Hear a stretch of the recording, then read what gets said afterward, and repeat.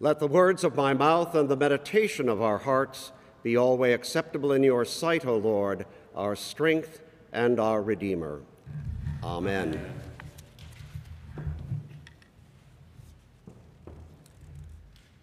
Has there ever been a Holy Week or Easter like this one?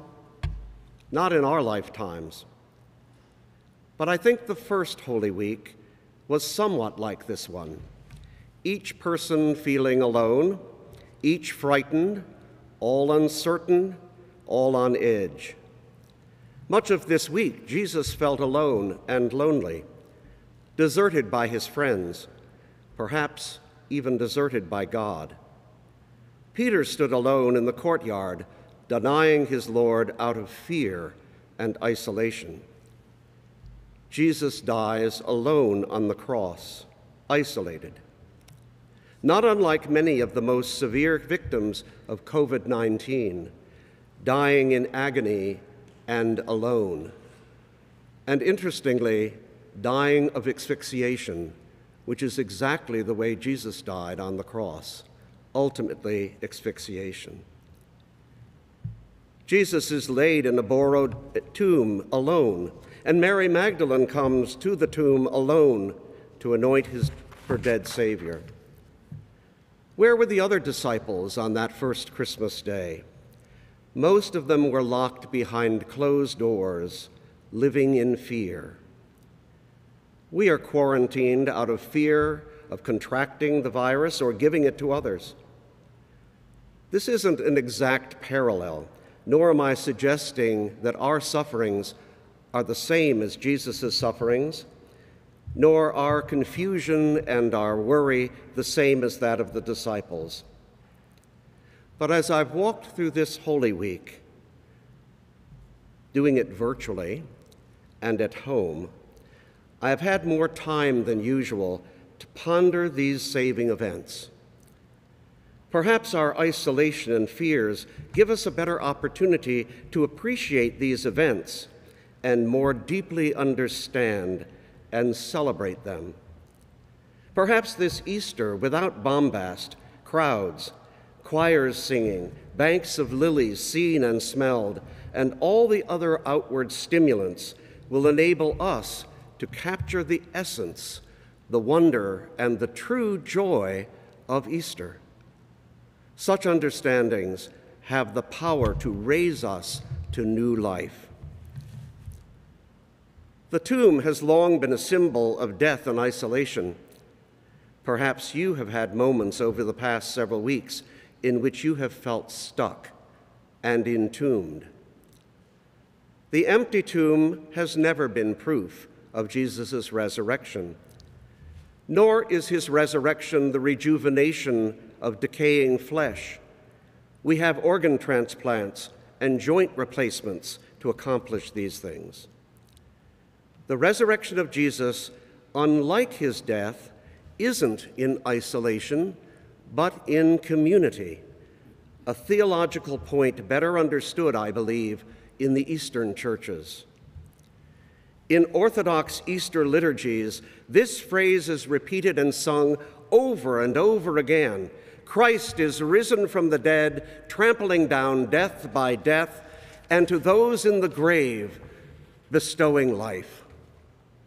Christ is risen from the dead, trampling down death by death, and to those in the tomb, bringing life, bestowing life. The primary thought of the resurrection is not so much that it is a personal resurrection of Jesus, but a miracle which involves the whole of the human family. And so the primary icon for Easter churches is this one.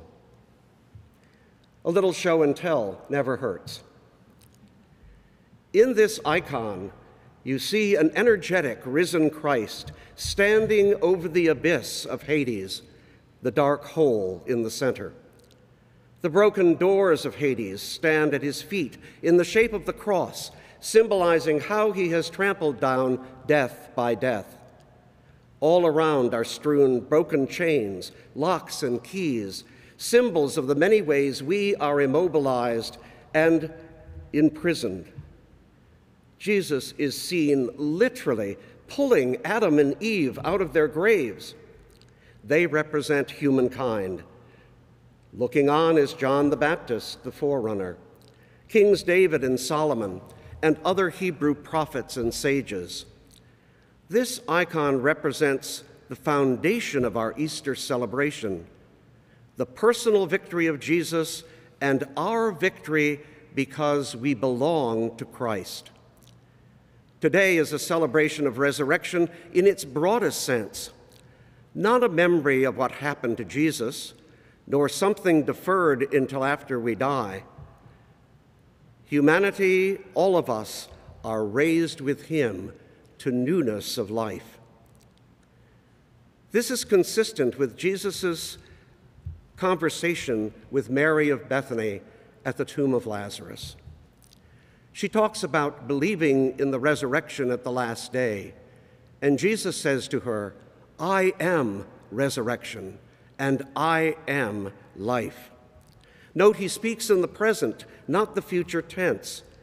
Jesus, the incarnation of the great I am, is always in the present moment. Resurrection is our present reality, even if we still feel trapped and entombed. Now, wait a minute, you say. I don't recall any of the gospel stories of the resurrection talking about Jesus raising others from the dead. That's correct, because the icon isn't based on any of the gospel stories of the resurrection. It's based on Ephesians 4, 9 through 10, on 1 Peter chapters 3 and 4, on a number of other epistles, including our epistle this morning from Colossians, and it is based on one of the apocryphal Gospels.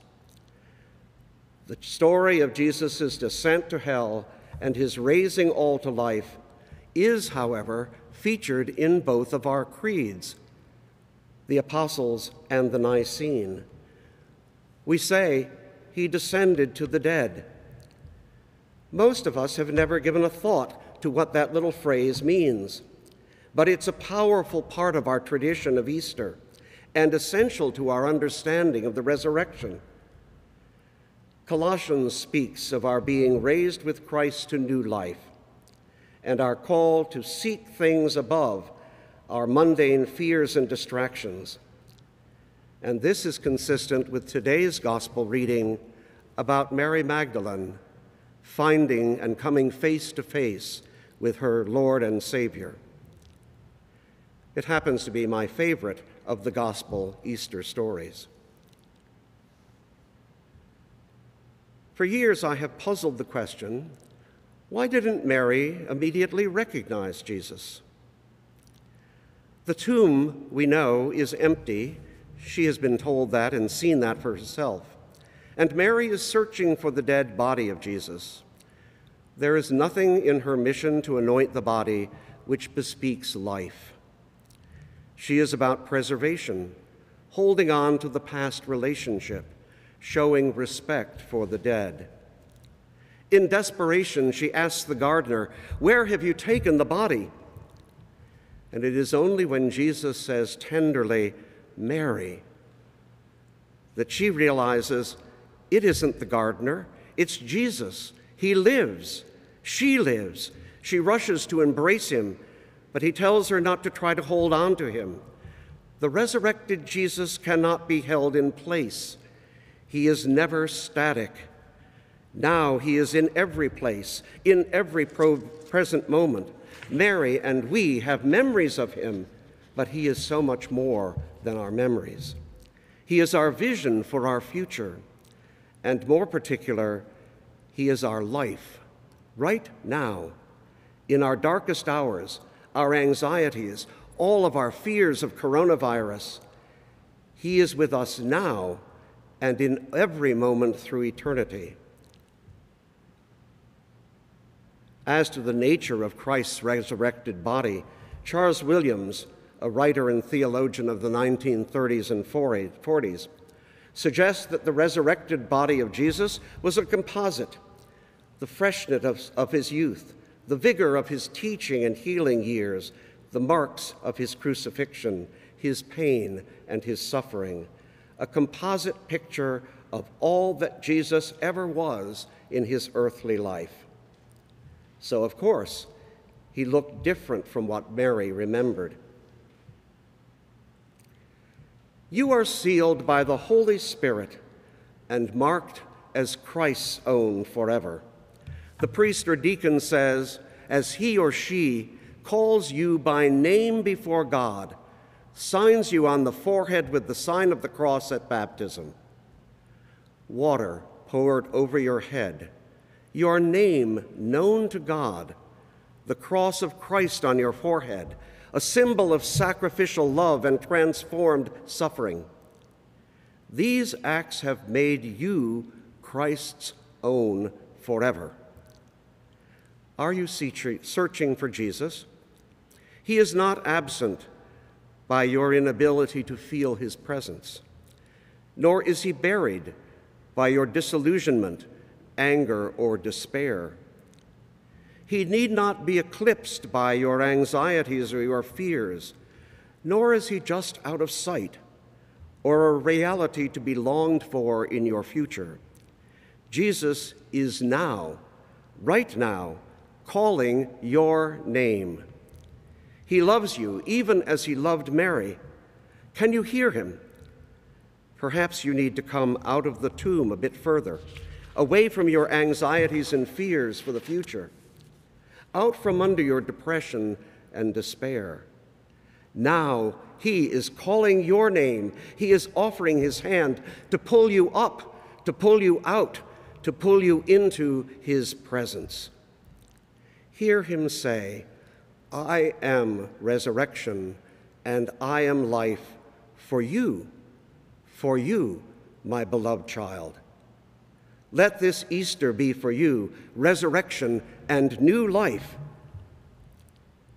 I have been so encouraged by watching the Zoom, video, and YouTube services presented by so many of our congregations. They are a wonderful witness to the importance of our faith communities. Many have been very imaginative about how to build community. A Zoom passing of the peace in which members can speak to each other while they watch each other in their homes. Participants, a few in church, others at home sharing and leading the service. Pre-recorded pieces of the service spliced together.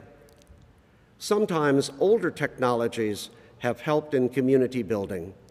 A phone call from another parishioner or from a clergy person. A text or email may have a somewhat similar effect. There are so many ways to build community in this time of isolation.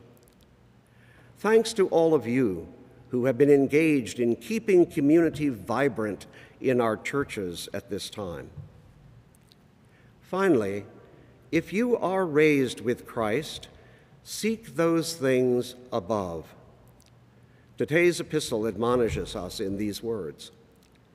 Yes, being raised with Christ is not the end, but an endless beginning. Reach out to someone in your family, your neighborhood, your church family, your acquaintances, your work persons who you work with. Since you cannot touch them physically at this time, figuratively give them your hand. Through encouragement or kindness, through taking an interest in them or sharing your joy, lift someone out of their despair or fear or living death. Yes, we are home protecting ourselves and others from a dreaded virus, yet the ministry of Jesus goes on in all the most mundane places. You have been lifted from the grave. Lift others. Together we celebrate Christ's timeless resurrection, life which tramples down death, love which triumphs over every obstacle today and every day. Christ is risen from the dead, trampling down death by death, and to those in the tomb bestowing life. Thanks be to God.